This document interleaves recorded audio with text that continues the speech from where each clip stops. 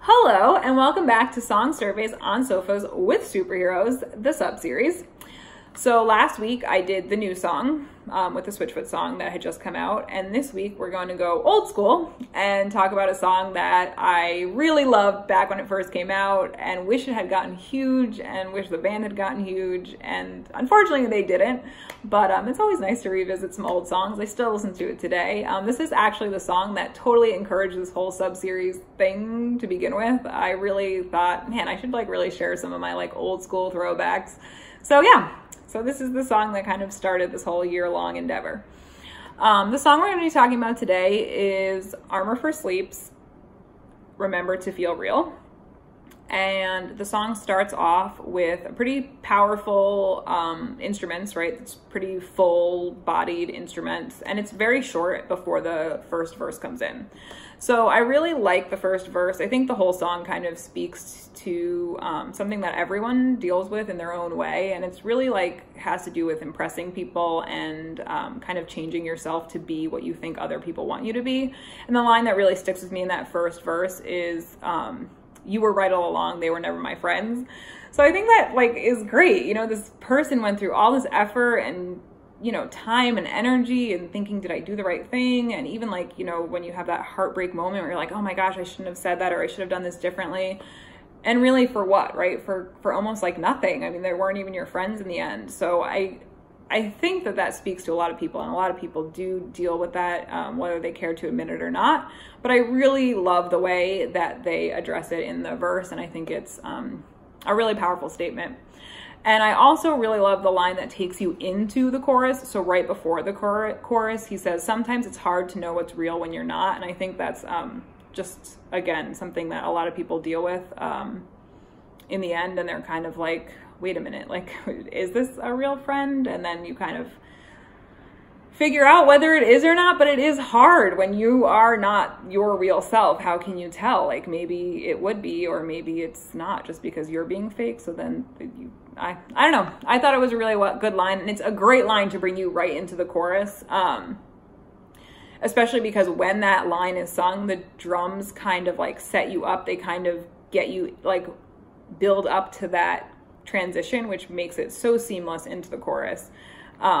I love the chorus because it's so multifaceted, especially in terms of the instrumental, but also lyrics. But let's talk about the instrumentals first. So the first part of the chorus is that more full instruments, right? Which is what the drums lead you up to into the chorus. So then you get that moment. But then in the third line, it gets to that short, quick sound, which obviously you guys all know at this point that I love. So I really love that. And then it goes back into that more full sound. And I do love it because they kind of do have that one repeating line in the chorus, which is, "I'd wait it out for you," which I like in and of itself. And so then they sing a couple lines, and then they go back to that line, which is the last line in the chorus, which then bridges back into the verse, which I really love. But let's go back to the lyrics of the chorus now. So in the lyrics of the chorus, they're kind of asking the person to wait around, right? He says that he's a mess, and would you wait it out for me, right? And I would wait for you.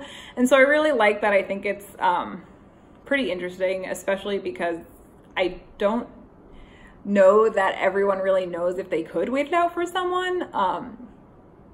But I love that he thinks that he could. So I think that really adds a layer for me personally, is, maybe in that reverse situation, maybe he wouldn't be able to do it. But he's hopeful that he would be able to do it. Even though he's so messed up, he's thinking, you know what, if this was different, I think I would be able to do this for you. So I really love that he's asking this person to do it for him because he would do it for them. So I like that. And then the line, so the third line where the drums break down a little bit and the music breaks down into that shorter notes, it's, "But I'm sick of trying so hard." And I really love that too, especially because it's you get to this point where you're just why am I doing this? Why am I trying? I'm just tired. I'm sick of it. And I think the fact that the music breaks down at the same time that these lyrics are being sung really adds to the fact that I'm sick of trying so hard. And the music kind of goes with that feeling of just being done, being tired of it. And I think that really works well. So yeah, I really love the chorus.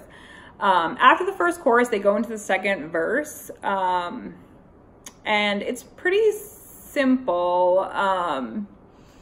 I wish that they would have expanded. It's only 2 lines, and they actually repeat the line that I love that I was talking about before, about not knowing what's real when you're not. So it's really technically only 1 new line, and I wish that they would have expanded on it. I think it's a great song as it is, but to have that extra, like maybe 30 seconds of second verse would be really wonderful, because then they go right back into the second chorus, which is not different from the first chorus, but again, I love the chorus, so that's okay.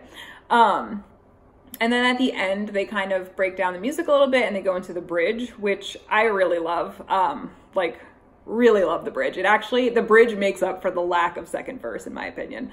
So anyway, the bridge is super simple. The lyrics are very simple, but so the instrumental part kind of breaks down and gets a little bit slower. This is probably the slowest part of the song overall in the entire song. And then the lyrics are, nothing's here for me but you, nothing's here for me but you. The first time they say nothing's here for me but you, it matches the first there's nothing here in that slower music with that like kind of same tone. And then at the end of the next time they say that, when they say but you, just like the way he sings it in a much heavier tone, and the instruments come in more full, and you like get right back into that like pickup of the chorus. The way he sings that, just like, it's like chilling to me. I love it. I think it's an excellent way to transition back from the bridge into that chorus, and I'm absolutely in love with it. I think the lyric is great. I think the way he sings it is great. Love that part. Really love that part of the song. And then after that, yeah, so then they go back into the chorus, and they, you know, kind of repeat a couple times, but make it a little bit different on what they repeat. They don't go through the whole chorus again and again. They do go through the whole chorus once, and then kind of after that, they just are repeating only certain parts. So yeah, at the end, it ends with the singer going, "I'd wait it out for you" twice, and then it kind of ends abruptly, but it started abruptly, so it's a good end for that song.